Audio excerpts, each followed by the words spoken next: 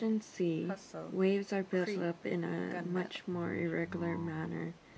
There, the wind makes wavelets of all sizes and shapes.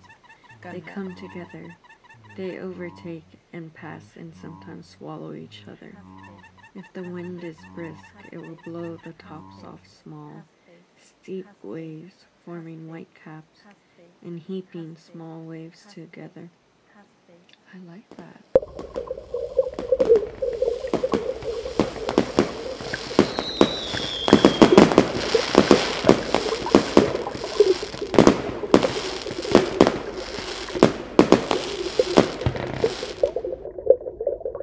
A round trip, you're on the wrong side of nowhere. Dark horse, toasted, hustle, creep, gunmetal. Do you stop wolves from howling at the moon? A round trip to nowhere. A bobbing cork illustrates the most important fact about wave motion. While the shape of the wave does move forward, each drop of water that makes up the wave remains more or less in the same place.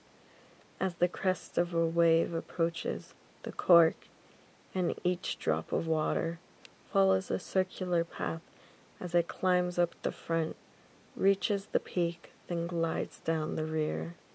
When the wave has passed, the cork has not moved more than an inch or two from its starting place.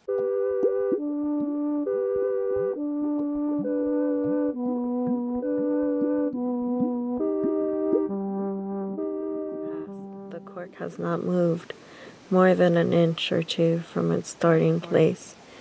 A round trip, you're on the wrong side of nowhere.